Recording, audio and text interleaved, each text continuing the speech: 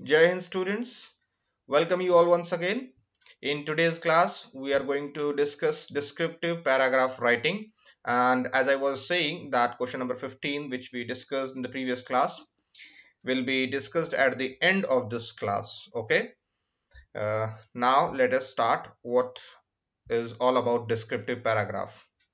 So here you can see that descriptive paragraph can be written on place and person. Well, it can also be written on thing, but it is reduced and in the new syllabus, and for now you are going to learn these two things.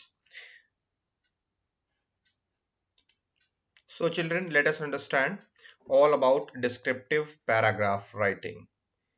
Children, you can see here that a description is a set of characteristics by which someone or something can be recognized. Means when you are describing something, when you are telling something to anybody, so there what do? You describe something so that they may recognize it, they may understand it, they may know it. Suppose somebody asked you for a way and you are standing there you will say that you take right, take left. There you will find a post, it is blue in color. There will be a gate in red color. It will be having some rims, rods, or some barricading. So there you will point out the specifications of the things so that one who is asking about the place may know it easily, may recognize it easily.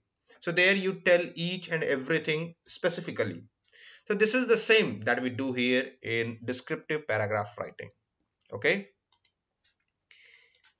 See children, here we can describe people, places and events. Okay. By describing them, we make a sketch in words.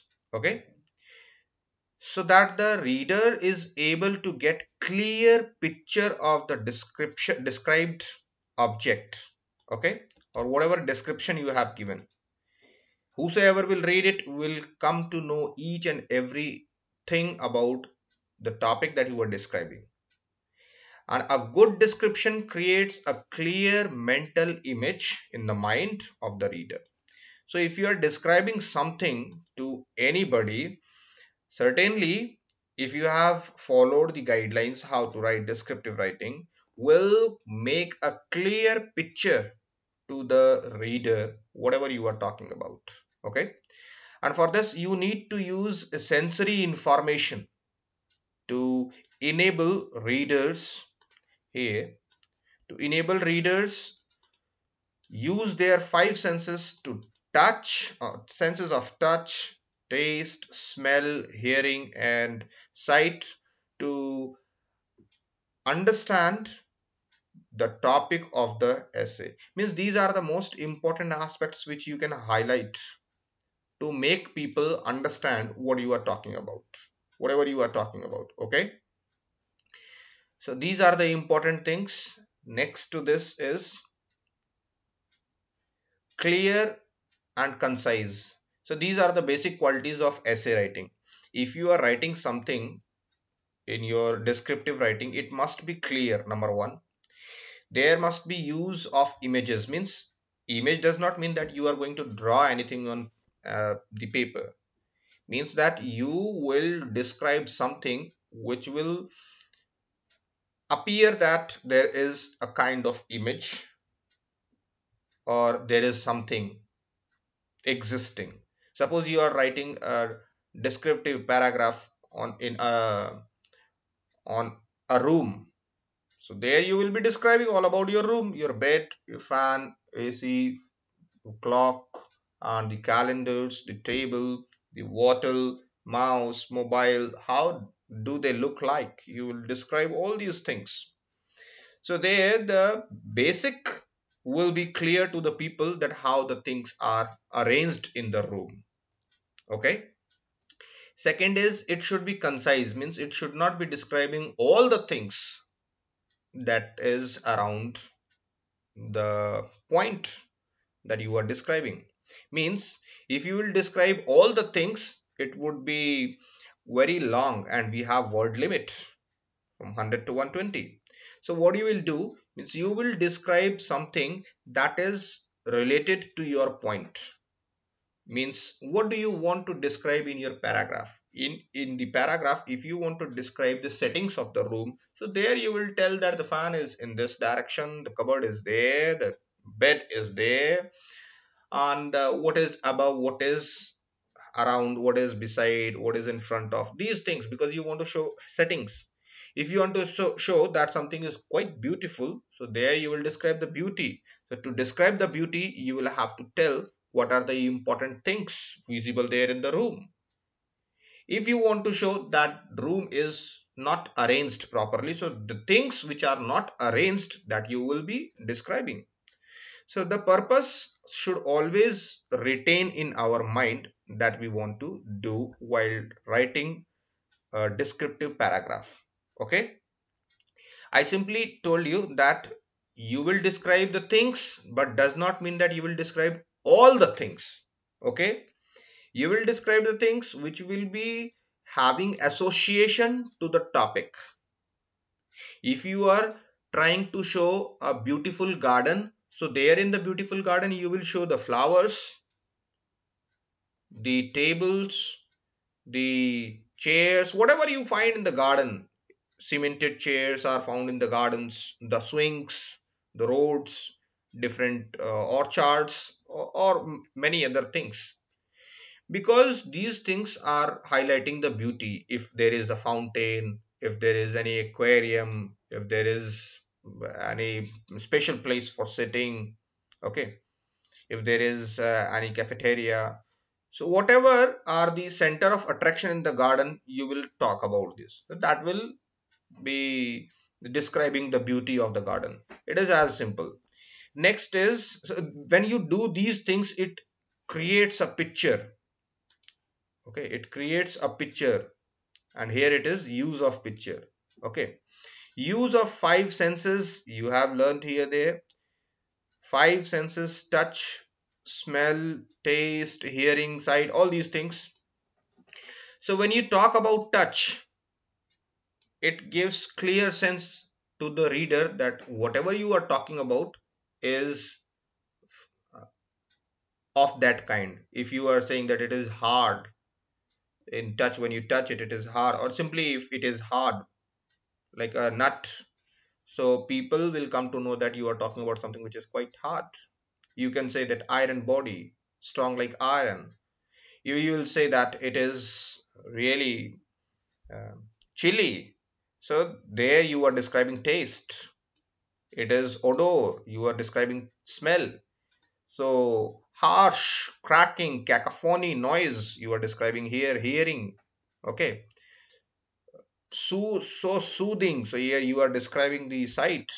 So in the way, these senses help us to understand the thing. And when you use these things to describe any of the aspect you are talking about in your writing section, makes your writing section, descriptive writing, appealing, easy, and interesting.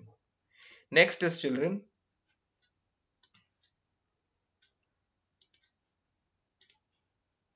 It must not conclude opinions or speculations, because this is not about story writing. In the story writing, you give your imaginations, you give your, you can say, fallacies. The same thing is that you bring certain other points, means you invent your story from any way. But here it is not done like that. Here in the examination you will be given a topic, and there some hints may be given, and you are supposed to only create the paragraph which would be describing the topic. Because the simple concept in this descriptive writing is that you are describing something to somebody. Okay, so there you are not supposed to give your opinions or speculations, means your guess. Okay, so that you must keep in your mind. Next is, as far as clear, concise language is concerned, means if we talk about that your language should be simple and concise, it is necessary to describe things precisely. Means there, it does not mean that concise does not mean that you will make use of limited wordings. Okay, yeah, there is limit of word, but it does not mean that in that pursuit you will not talk about the important things. Here concise means that you will make use of appropriate word. Okay, the appropriate words make our sentences short and easy to understand. So here this is regarding concise language. Next is children,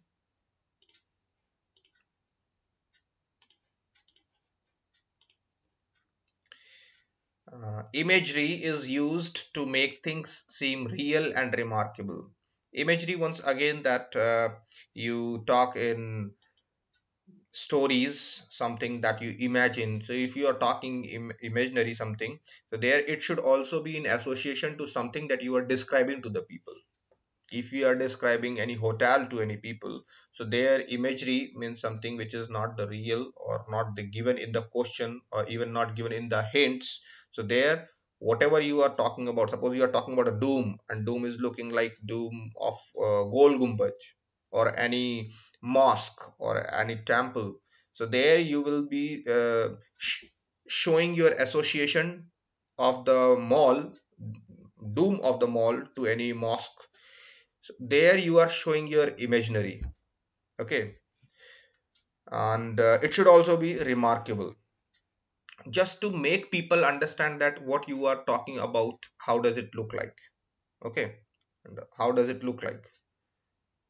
Next is the use of five senses creates the imagery and a mental picture for each reader. So that's simple. If you are making use of five senses, easily people will be able to understand what you are talking about. Next is format.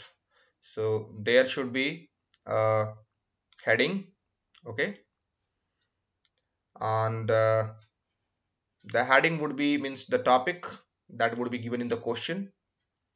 The same thing will be your heading. Next is the first sentence that includes the main idea of the paragraph. So when you write heading, after that you should describe the same thing in the first paragraph. Okay, we shall have ample examples. Okay, let us understand the format. There is nothing special, only heading and then paragraph. These are the two things, very simple. You are not required to write any name like you write in article writing. Supporting details, the hints would be given in the questions. If even if hints are not given, you can invent on your own. They come after the topic sentence, making up the body of the description. Whenever you describe, it becomes the supporting details, whatever you are describing. They give details to develop and support the main idea. So whatever you are describing would be describing the heading. Okay, next is closing sentence. This is the last sentence. It relates the main idea and sums up the thoughts using different words.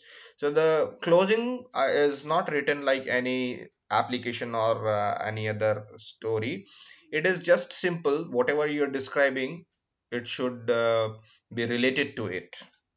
Now let us have some important aspects about describing. If you are describing people, so what you will say, you will talk about height, tall, short, medium height. If you are describing a person to somebody, how will you describe, how do people look like? Suppose somebody asked you, do you know Ramesh? You will say, yeah, I know Ramesh. He is a tall guy, he is a short guy, he is medium height guy. Okay, if somebody asks you about any building, if somebody asks you about anything, you will say yes, build, thin, under, wet, weight, plump. Means when you fall on something, drop something, so that is called plump. Suppose you threw something on the sofa, so it sank. So this is plump, strong, steady, fat, overweight. If you're talking about hair, you will say long hair, long, short, curly, black, brown, gray. So how you are describing these things are used here. Okay. Next is eyes. If you are describing, see, these are the uh, aspects which you are using through senses that you have learned here in the beginning. These touch, taste, smell, hearing, sight. Okay, these things are being described here. Next is complexion. If you are describing a person, face, beard, mustaches, bushy eyebrows, broken teeth, and broad chin, thick lips, long face. All these are to describe a person. Appearance: good looking, charming, ugly, smart, handsome, beautiful. These are the things that you can describe when you are talking about a person in your descriptive paragraph. Qualities: sincere, intelligent, diligent, warm. Diligent means working hard, and patient, soft spoken, selfish, kind, honest, innovative, confident, and punctual. So these are the qualities that you can talk about a person to describe anybody's character. That will be a describing paragraph. If you are describing a place, what you will write in your descriptive paragraph? You will first of all talk about the place, then location, then history, and what does it look like, size, appearance, atmosphere. You know very well, when we meet to any person, we generally talk about the places, politics, and atmosphere. These are the things. Means climate, we talk about the climate as we call somebody after some time. So what do we ask them? So how's the weather there? Suppose you are having a friend in Delhi and you are meeting him, talking to him, or meeting uh, him after a long period of time. So how you will talk and what you will talk? You will talk about the things there, the atmosphere, the climate, weather, what are the things he does. So these are the things which are being discussed. Next is, what is special about place? So why that place is special, that you will describe. What do you like there? It is matter of concern. Do you recommend other people to visit it? Yes. So these things are the most important aspect, okay, aspects which are basically used to write a perfect writing section in descriptive piece. Okay. Now I'm having this example for you. Learn this, how to write a perfect descriptive paragraph. I'm having three examples and two in addition, which will make you comfortable in writing a descriptive paragraph. Let us see these things. This is the first paragraph. This is the second paragraph. This is the third paragraph. It is quite simple. If you are asked to write a paragraph on your mother, so how you will describe these are the things that you will describe. Let us see the third one first, because it is interesting to my mind. Okay, quite appealing and interesting. Hope you all will like this paragraph, because this is on mother, and I believe that you all also love your mother very much. Let us see this. If the question is given, describe your mother to your school friends, how you will describe? See, the here in this question, no any hint is given. No hint is given in this question. So here you will invent all the things on your own. Inventing means you are talking about your mother on your own. No line is given in the question. Okay, but in most of the question in examinations, the hints are given there. Okay, so let us see, if we do not have hint, how the things are written. Let us see here. Without any doubt, my mother is most important person in my life and most powerful individual I know. She is very beautiful and has the kindest eyes that I have ever seen.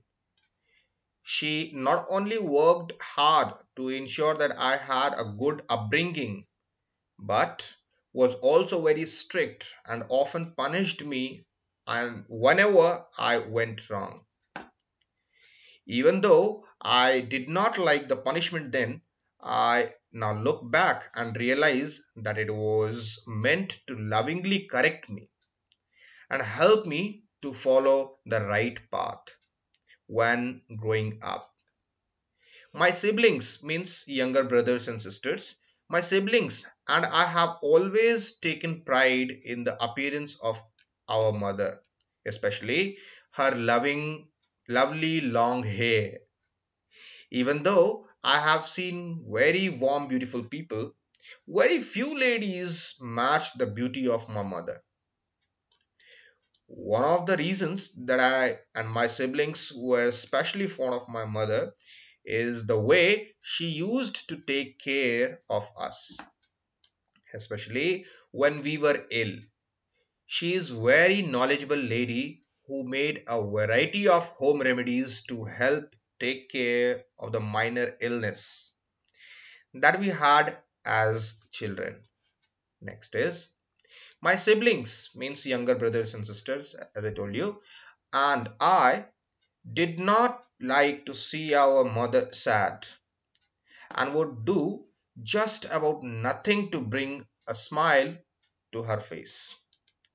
Interestingly, even when she was very worried and sad about something, she would always smile to make us stop worrying about her. How she is, means how the mother is being described. So it is very easy for you because you know your mother the most. The next is my mother not only loved those around her but also compassionate. Means she was also compassionate means sympathy, having sympathy. We often observed her compassion towards our neighbors, especially when a new neighbor moved in or when one of the neighbors was going through a hard time. My mother was a good cook who always left us looking forward to the next meal. Just the memory of the foods that my mother prepared for us makes me salivate salivate to these present day. Salivate means having slivas, means release of saliva in your mouth. So this is the way the things are written. Okay. Now let us see some other examples here. How the things are described beautifully. Children, with this example that you read on my mother, you would have understood how you are describing. You described your look of your mother. You described mood of your mother. You described the attitude of your mother, how she dealt with you in the past when you were a child, how she was punishing you, how she was admiring you. All these things means it is not the word used there, but I'm just telling you how they were describing about their mother. They were describing about the activities she was doing, how she was by heart. So all these things are all about the sensory motors of touch, feel, see, smell, all these things. Okay, so these things were written in this descriptive paragraph. Let us see one more example here. It will make your descriptive writing easy when you will be writing in your notebook. Children, this is something which you are not required to write. That is why it is given in bracket. Okay, but in examination you need not to write anything with your paragraph heading. Okay, the first thing is heading and second thing is the paragraph. There are only two things in descriptive paragraph or descriptive writing. Okay, none other of these two are required to write in any way. Okay, so let us see this. Our lit here the heading is the corner store. You are describing a store.